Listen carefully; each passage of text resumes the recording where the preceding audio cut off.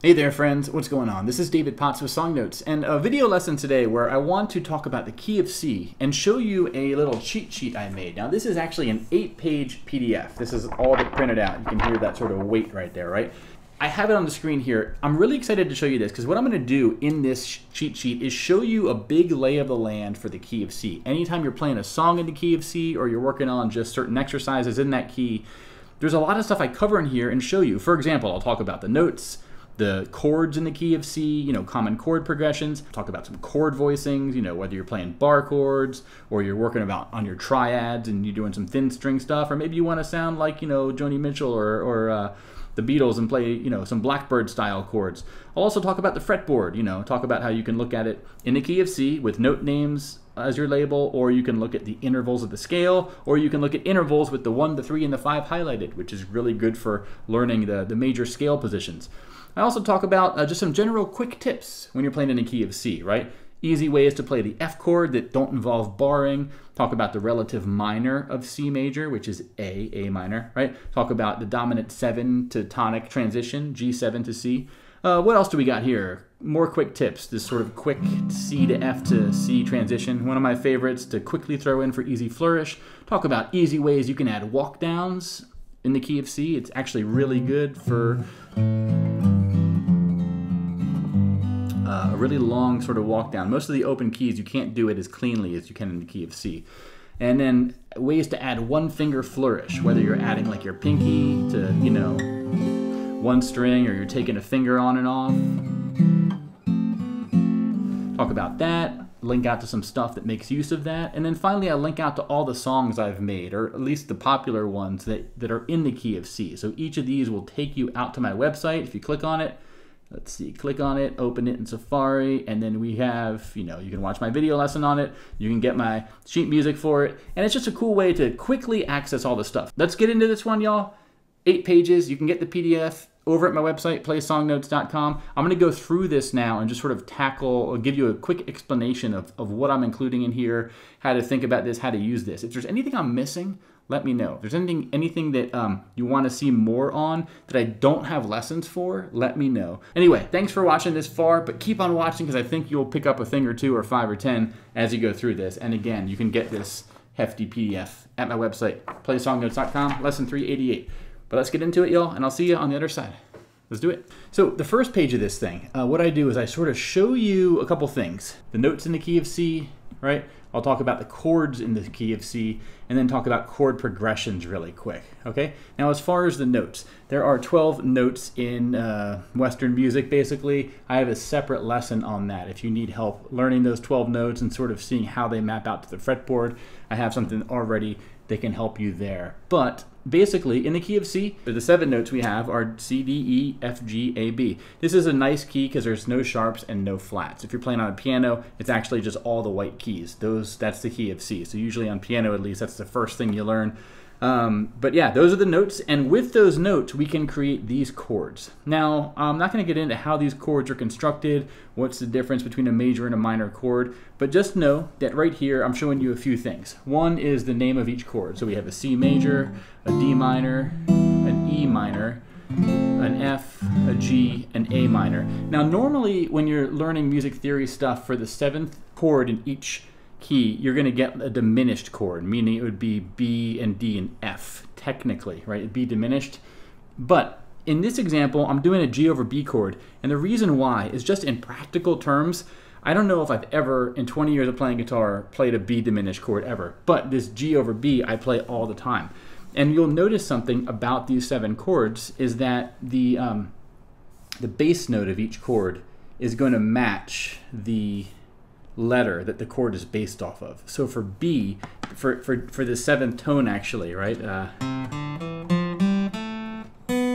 this is a B. If we were to play another B, you could play the 2nd fret of the 5th string. To construct a chord off of that, the G over B is a very common one we use in our walk downs, right? Going from a C to a G over B to an A minor to a G, right? And all I did right there is, if you look at the bass notes I just played, I basically went from, well, I started with a C because that's sort of home bass, but then I went to the B and the A minor and the G. So basically, these are the main chords in the key of C. Now, sometimes you'll play songs in the key of C that use chords not shown here. Like you might have an E major or an F minor or a D7 or something. Those are borrowed chords. That's something that we can cover in a different video. But the main chords that are built off of the notes in the key of C are right here. So I have this mapped out on page 1 for you. I have the notes and the chords as well. You can see right here if this is something that's interesting to you. The cool thing about this is if you look up at the notes, you'll see that basically you're almost like skipping, like this is a C major, right? It's C, E, and G. To make it the next chord, the D minor, it's D, F, A, right? To make the next chord, the E minor, it's E, G, B. To make the next one, it's F, A, C, right? This is an F major chord. That's a cool thing that when I learned piano growing up, it was very helpful to sort of learn. Anyway, I had this here on page 1 for you. Now I also have chord progressions mapped out. Just a quick, the idea here is to show you that, hey, chord progressions are a handy thing to know about. These are example chord progressions. There's effectively like countless chord progressions you could come up with, but there's, there's a lot of them that are just sort of classics, and I'll show you here. I've written these out using the Roman numeral notation. I think that's very helpful to do. It's a sort of universal way of referring to chord progressions, and these Roman numerals will sort of be consistent even as you change keys, right? So if someone says, hey, we're going to play a 1, 1, 4, 5, what that means is whatever key you're in, you're going to play the 1 chord for 2 measures or whatever, and then the 4 chord and the 5 chord. In this case, it's C, F, and G. So, C, C, F, G, right? This is a 1, 4, 5. We're staying on the 1 for 2 measures. The song I always think about this is American Music by the Violent Femmes, right? I like American music, and you like da-da-da-da-da. But again, I'm sure there's many other songs that use that particular progression. A couple other ones here that are very popular. This one, this sort of 1 to the minor 6 to the 4 to the 5. Again, it's 1 to the minor 6, which is A minor, to the 4 to the 5. This is a super popular one, especially back in the 50s, 60s with doo-wop and just sort of, I think of the song from Back to the Future, Earth Angel, would you be mine? And I think even like Unchained Melody by the Righteous Brothers, right? Oh, my love, my darling, I've hungered for your touch. Okay, so you kind of get the idea. I'm not going to go through each of these, but you sort of, I wanted to type them out here as an example of what these chord progressions in the key of C would look like. Okay, so that's something I've mapped out for you. Now, page 2, I have a table of contents where I just talk about the rest of the things that are in the PDF, right? And I'm going to dive through them now. Talk about chord voicings, other ways to play the chords in the key, which is important. The fretboard, we'll get into some quick tips, just general, like what are the quick things you might want to do when you're in the key of C? What is the key of C ripe for? Because every key has its sort of advantages, unique things you can do. Easy ways to add 1-finger flourish, and then a list of song lessons I've made in the key of C as well. So really quick, looking at some common chord voicings here. This is important. With the chords in the key of C, you're not just tied down to these open positions, right? Now, you could have a lot of fun with these open chords and do all kinds of cool stuff. But if you want to take it further, understand that you can play your C here, but you also can play your C here, right? 3rd and 5th fret. You can also play it up here on the 8th, 9th, and 10th fret. So there's lots of options in addition to the open version. Now for the D minor, you have your open version, but then there's also the 5th fret, sort of A minor shaped bar chord. And you also can do it barred up here on the 10th and 12th fret. Okay, an E minor shaped bar chord. Same for the E minor. Basically, the E minor and the D, check this out. This is where patterns are cool to help to notice and help learn how things work. This shape and this shape are effectively the same. It's just this root note, which is the only difference. Meaning on the D minor, 5, 7, 7, 6, 5, right? If I take that same shape and slide it up, I get an E minor. Okay, 7, 9, 9, 8, 7. Same with that sort of awkward bar chord, 10, 12, 12, 10, 10, 10, 10. You could slide that up and do 10, 12, and 14th fret. Can't really do it on my acoustic because I don't have the cutaway, but if you're playing on an electric or a guitar with a cutaway, you could do that as well. The F chord, you have your barred version, of course, down here. It's not an open chord, but the most sort of popular other F I play is up here, 8th and 10th fret, using the A-shape bar chord. Same for the G. You can take this basically the F major, and you just slide it up 2 frets, and then you get this G, and then this sort of 10 and 12 fret G is the same as this F. Again, so it's these patterns repeating. This is the A-shaped bar chord. And one of the lessons I link out here is the caged chord shapes. Let's see if this works. This would be cool if it does.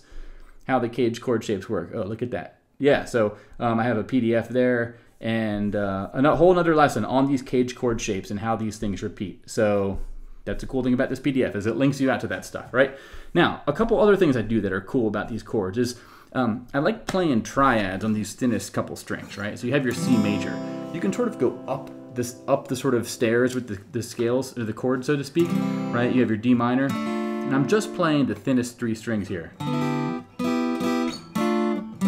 Right? Your C, your D minor, your E minor, your F, your G, and then your C on the 8th and 9th fret, right? And you can do a D minor, an E minor. Now this is cool because you can just do all kinds of cool riffing.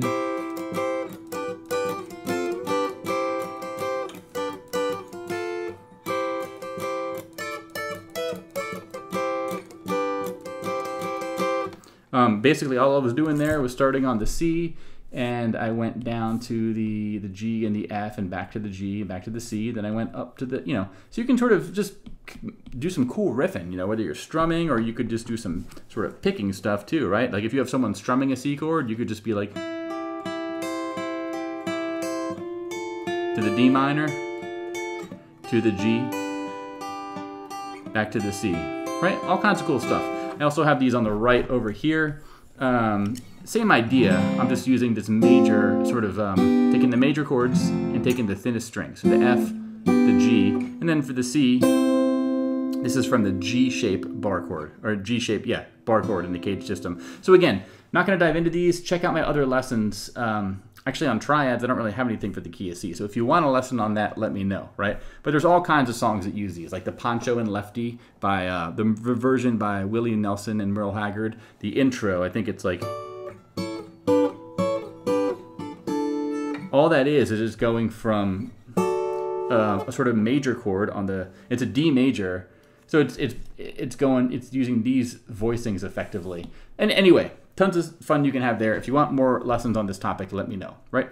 There's also this idea of 2-finger chord voicings. This is a really fun one. This is this idea of, it's almost like blackbird chords, right? So I learned this from Joni Mitchell, Case of You, right?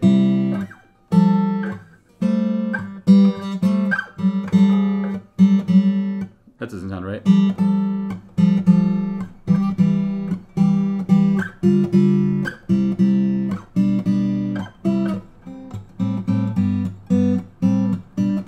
Okay, what I just played uses all these chords, and I have a lesson, the lesson I just showed you is right here, lesson 249. So you can get that, if you're a Patreon supporter, you get the PDF as well, right? So this is a cool thing you can do in the key of C. I love these styles of chords. Now, the fretboard. Really quick, I have three different maps here. And these are showing you, the quick way to read these, just high level, is over here you have the strings. Thickest string, thinnest string, okay? These are the open strings right here, meaning E, A, D, G, B, E. I just played those one at a time. Now, I didn't push anything down. If I was to push down the first fret of the low E string, okay, that would be an F. I'm sort of being heavy-handed with my highlighting here. That would be an F, right? If I was to play the 5th fret of the 2nd string, that's an E. And hey, look, if I played an open 1st string, that's also an E. So this one and this one are 2 different ways of playing the same note. Fretboard is a super handy thing to look at, to study, to play, play your guitar while you're looking at it and just sort of realize these things. I also have the fretboard here with intervals, right? This was note names, which is helpful if you want like sort of absolute note name, right? But the intervals are helpful because whatever key you're in, the 1 is your root, okay? The 1 is always gonna map to a C, in this case, because we're in the key of C. If we were in the key of F sharp, the 1 would be on the F sharps, okay? That's the idea of the 1. The intervals are helpful because there's many reasons, but if you want to play basically When the Saints Go Marching In, 1, 3, 4, 5, 1, 3, 4, 5, all I'm doing is playing 1, 3, 4, 5, 1, 1, 3, 4, 5, 3, 1, 3, 2, right? But I also could play that same melody up here, say on the 10th fret of the 4th string. So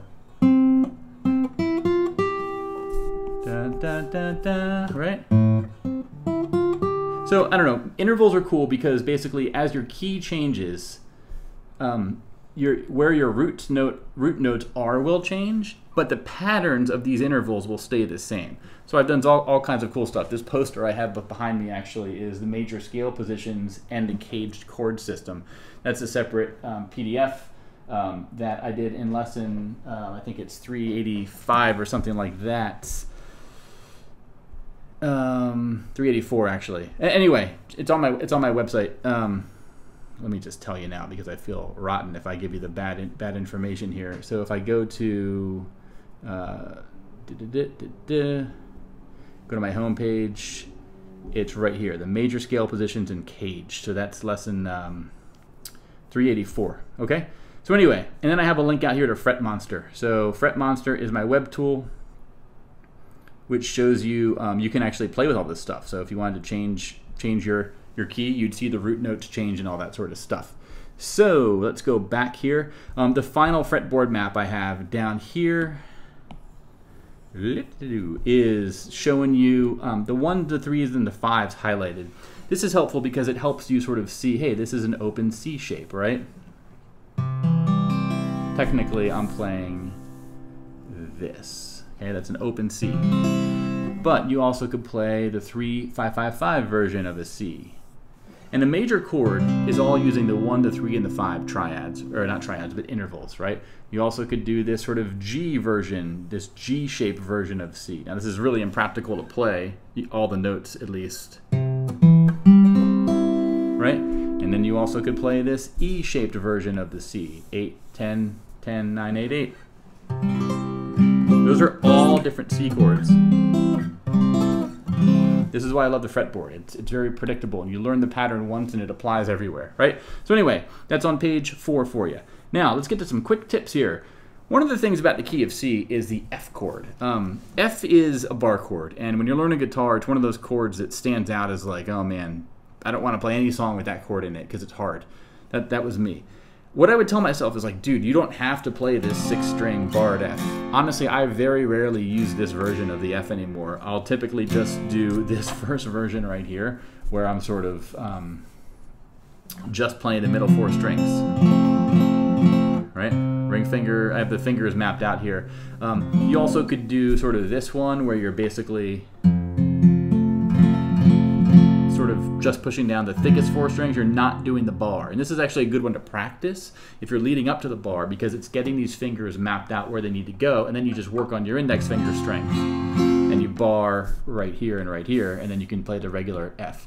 You also can do this sort of baby F right here, where we're sort of, you're barring the thinnest 2 strings. This one is a bit awkward, but again, it's a helpful stepping stone to the full bar. Now, lots of times, though, you can just not even worry about barring at all. Ooh, sorry about that. And you can sort of play this F major 7 in place of an F. When you leave this sort of thinnest string open, it adds this nice distinctive quality to it. It's going to work for some songs better than others if the song calls for a regular F, but that's an option. Likewise, you could put your pinky down right there. Whoops. It's called an F add 9. It's full of hope, I find. So, let's see. That exists. I have a whole video lesson on this topic if you want to see it. I link it there.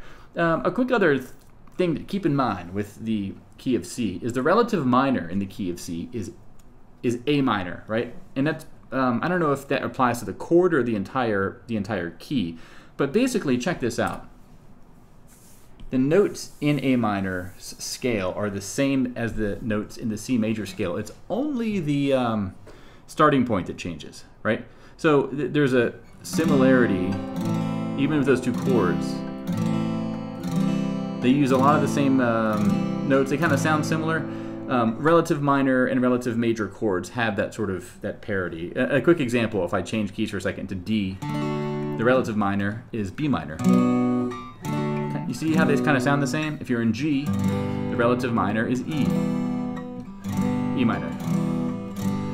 So anyway, every major key has a relative minor. In the key of C, it's A minor. Now, lots of times it's like, hey, is this song in the key of C major or is it in A minor? To me, in practical guitar theory terms, it's the same thing.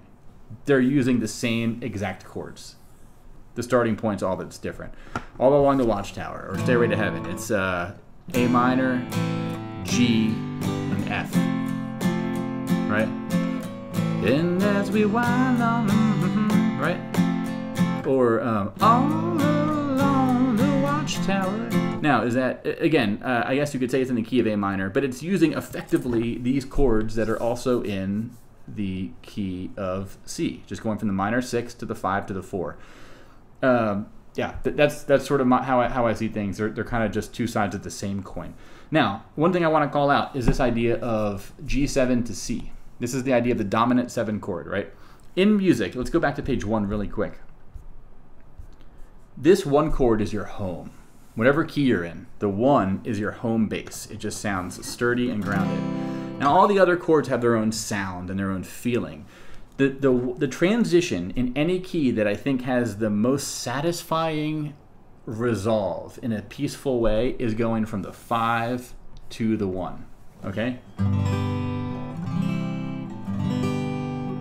Okay, the 1 is sturdy, the 5 is like triumphant and about to, you know, do whatever. And it sounds good when you go to from the 5 to the 1. But if you go from the 5 with a 7th tone added, it sounds like this. It's so this is basically a G7 is what I just played. Let me go back to my examples here. The G7 resolving to the C sounds really good and really just like it's building up.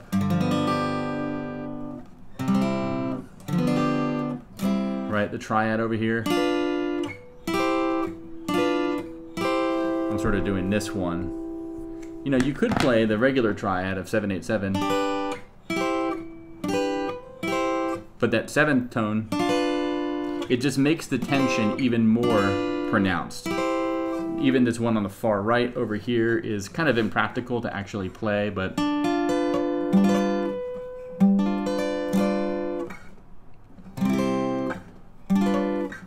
so might not be doing the best job here of demonstrating this, but just notice lots of times in songs you're going to resolve from the 5 to the 1, and sometimes you'll resolve from the 5, the dominant 7th, which is the 5/7, or the basically, yeah, the Roman numeral 5 with a 7 next to it, to a 1. It's a dominant 7th to tonic transition. It sounds really good. Every single chord has one of these, right? In the key of D, it's A7.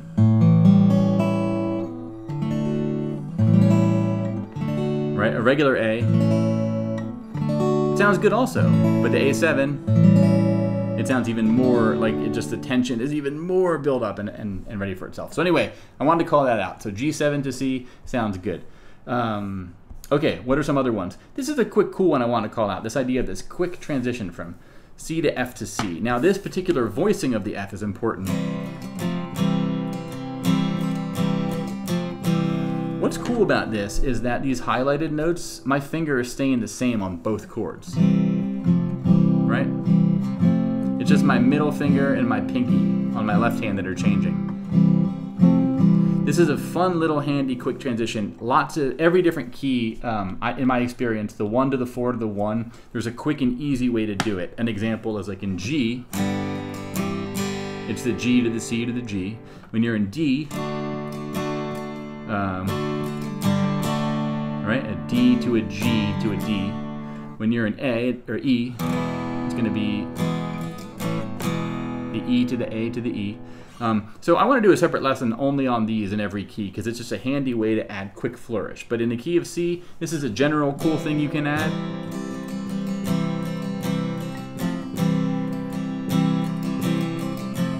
That sounds good and adds a little bit of just, I don't know, impressive sounding flourish. Common walk-ups and walk-downs. I have a whole bunch of lessons just on this topic. But this is this idea of in the notes in the C scale, right?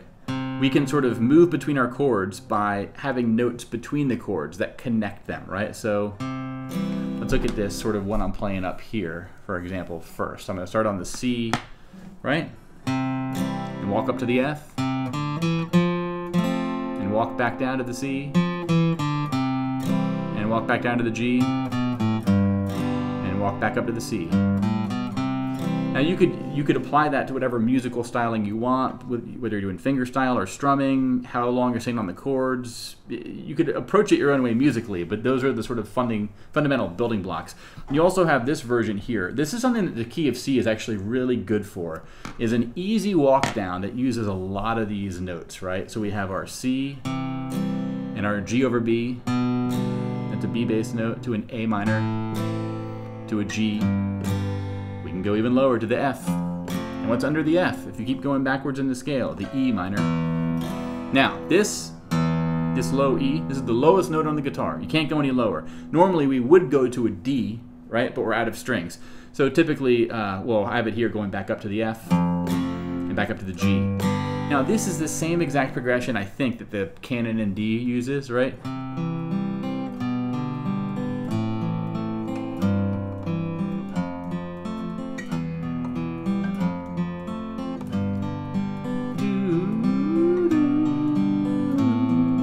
You get the idea. It's like graduation time.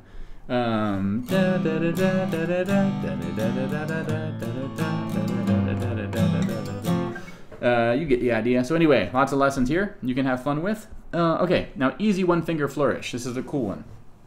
The key of C, there's some cool things you can do. One of them is this idea of adding a pinky on the thinnest string, 3rd fret. You can do that on the C. You can do it on the G. Those remain C's and G's when you do that, right? The F, you can do it, it makes it a F add 9. The A minor, you can do it, it makes it a F, A minor 7, and A minor 7, no F. And on the E minor, you can do it too.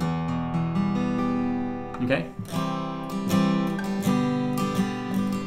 Now, again, I'm just showing you the building blocks here. You need to arrange these in a way that makes sense for whatever the song you're playing is, right? There's some Ben Harper song, Roses from My Friends.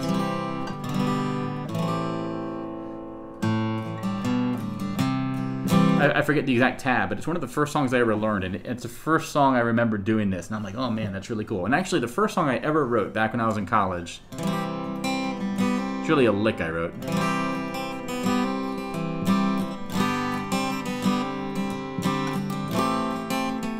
There's a 4-chord thing where I had this note constant on all of them, right? It's going to give your pinky a good workout, but that's a cool thing you can do. This other idea is adding and removing a single finger, your index finger specifically. So check this out. Like on the far left here, the C, the highlighted note is our finger removed. You can do it on the F. You kind of always want to go back to the main version of the chord. It sounds more stable. You can do it on the G. Now on the G, you're going to put the finger down when it's normally not down. And on the A minor. Now that riff I just showed you,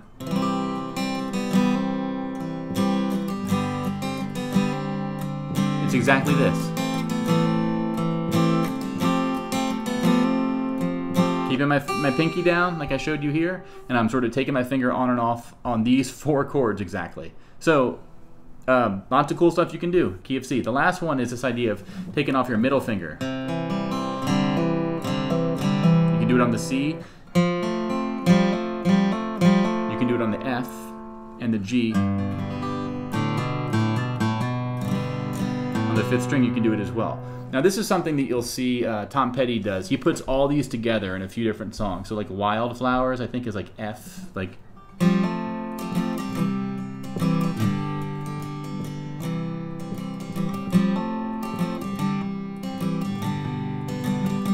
So he's doing this sort of middle finger thing in Wildflowers. Learning to Fly is maybe a better example.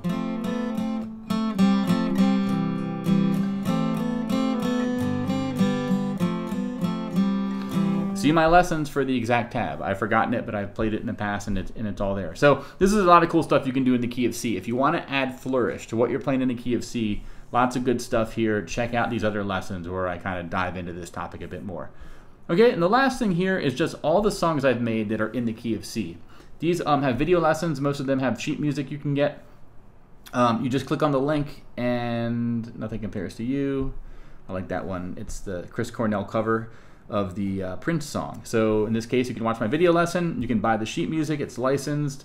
So this is an awesome song. Basically, all these songs are gonna be using a lot of the concepts I show you elsewhere in this PDF. So you get this PDF here, and you can just click on any of these and you know, get out to the song and you know, and learn them. And you kind of see like, oh, this one has like these bass notes, and where it's, you know, it's a 1 6 4 5. It's using those chords. Nothing too crazy.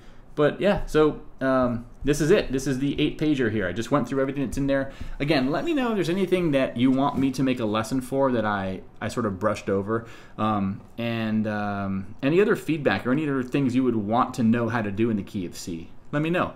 I want to make these again for every main major key, just because every key has its own unique things, and I want to sort of capture them, and I think this will be a very high value, hopefully universally helpful thing. So that's it. You can get this at my website, lesson 388, playsongnotes.com. Again, thanks to all of you who are supporting me on Patreon. It makes this possible, and I'm trying to always evolve and improve what I'm making available to you all. For example, one thing I'm doing with this is using just hyperlinks into documents. A lot of you have asked about this. You'll say like, oh, I click on this and it doesn't work. Like some PDF readers will turn my handwriting into a URL, but this doesn't take you anywhere. I always assumed you'd have to just manually type it, right? But I do realize it's very practical, especially in this case where it's like, oh, I want to learn about caged. How do I do it? And it just takes you right there. Like you can't beat that. You know what I'm saying? So I showed you that one already. You get the idea. So there's lots of linked stuff in here. I'm taking your feedback from there. And that's about it for this one. So I'm going to take off, y'all. Thanks all for watching. Really appreciate it. And see you in the next one. Until then, my friends, bye-bye.